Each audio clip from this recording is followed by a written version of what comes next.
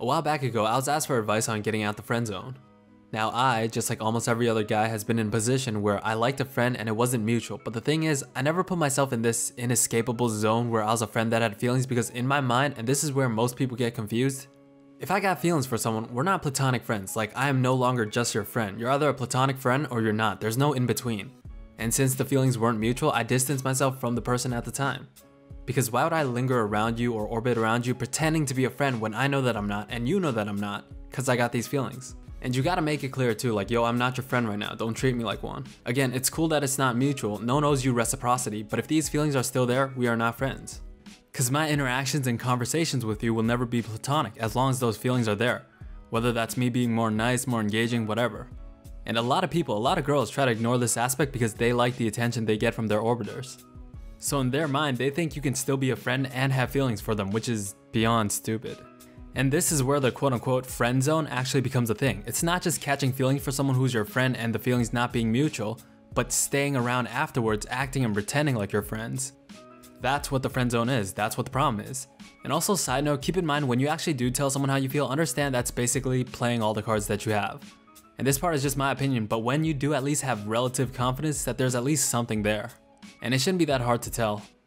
Cause a lot of people, my fellow simps in particular, want to confess their feelings as some Hail Mary attempt at making something happen, cause they're either desperate or impatient. And by the way, this almost never works, so yeah, just keep that in mind. So many guys fall victim to this and get depressed afterwards. You gotta play your cards at the right time, especially if you don't got much to work with. It's kinda like deuces, I'll only play my best hand when I can almost see a path to victory. But yeah, if you stick around after unreciprocated feelings, you're going to become an emasculated, neutered lapdog.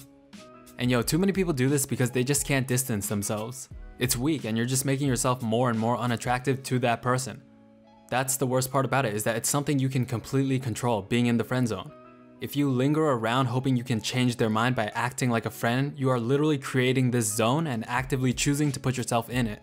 You get out the quote-unquote friend zone by quite literally taking yourself out the friend zone. If you have feelings, you aren't and can't be a friend. If you think otherwise, you're wrong. Now you might be asking why, and it's because they're mutually exclusive. If you have feelings, all your interactions will be mixed with your feelings of attraction. Whether that's dressing better around them, being extra nice, being extra attentive, responding when they text you immediately, and always filtering your thoughts and the things you say so you never get them upset, that's not friendship. And that's why you distance yourself so you're not in this position. And that's actually a major reason guys still stick around and act like they can be friends after having unreciprocated feelings for a quote-unquote friend. Is that they secretly think they can change their mind and strike when there's an opening. And then they get mad when the opening's not there, when they're the ones choosing to stick around. Listen, you'll never change someone's mind, especially a quote-unquote friend who already didn't reciprocate feelings in the first place. I mean, especially if you're sticking around as a friend, that makes you less and less attractive and lowers your value. You can't just stick around and be super nice and attentive and think that one day she'll magically wake up thinking about how great of a person you are and fall in love. I don't know, like some bullshit rom-com. Remember, there's a difference between being kind and genuine and being a bitch.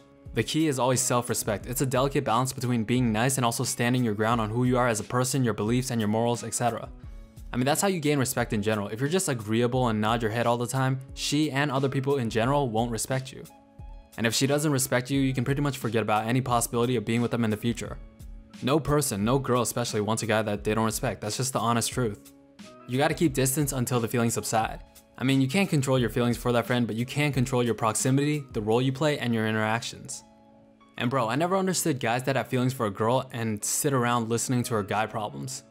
Like, you gotta make it clear and let the chips fall where they may. Doing that is literally creating the friend zone for yourself and then choosing to put yourself in that zone. It's like trying to be one of her girlfriends, because that's what girls talk about with each other, guy problems. And girls like this aren't trustworthy either, because let's say you're with her, right? Let's say you guys are dating in a relationship. I mean, who do you think she's gonna be talking to when you guys have problems? Other guys, and bro, I could never, I wish someone would. Now, if you wanna know how to get the feelings to reciprocate, that's a little bit more challenging. Not impossible, but definitely more challenging. For me personally, I just move on, cause changing someone's perception of you is probably one of the hardest things. See, a lot of people we meet initially, they go into two categories in our mind, almost automatically based on first impressions for the most part. The first is someone you find attractive and that you would date, and the second is that someone you would never date but be relative friends with at the most. This goes for guys and girls. If it's someone you find attractive, they go in the first category, and if it's someone you're not attracted to whatsoever, they go into purgatory. I mean, what you pretty much have to do is change their initial or current perception of you. Obviously harder said than done. I mean, human beings are complex but also extremely simple at the same time. First, you gotta understand exclusivity value. Pretty self-explanatory. The more exclusive something is or someone is, the more desirable it becomes. People want what they can't have. If everyone had designer brands and Lamborghinis, no one would want those things anymore. And the exact same thing goes for people and attraction. And even though, to be honest, this is a reality that I'm not a fan of, it's 100% true. Because when you're more desirable to other people, they're gonna take notice of you and you become more high value in their eyes just because other people gravitate towards you. I think in the situation where the feelings aren't mutual, or if she's indifferent to you having feelings, you already shot yourself in the foot because now you become accessible to her whenever she wants. And she knows that, therefore making you less attractive to her. Of course, this only goes for unreciprocated feelings. So to quantify, if you were at 50-50 before, after the feelings aren't reciprocated, you probably drop to around 10 to 15%. There has to be some sort of push-pull dynamic. It can't be one-sided. You see, when we like someone or when we have feelings, this goes for guys and girls. You will either consciously or subconsciously make it extremely obvious. Bro, people who say they can't tell when someone's got feelings 9 times out of 10 are bullshitting, especially girls. Listen, I don't know everything, but what I know for sure is that they have some sort of sixth sense when it comes to guys coming on to them.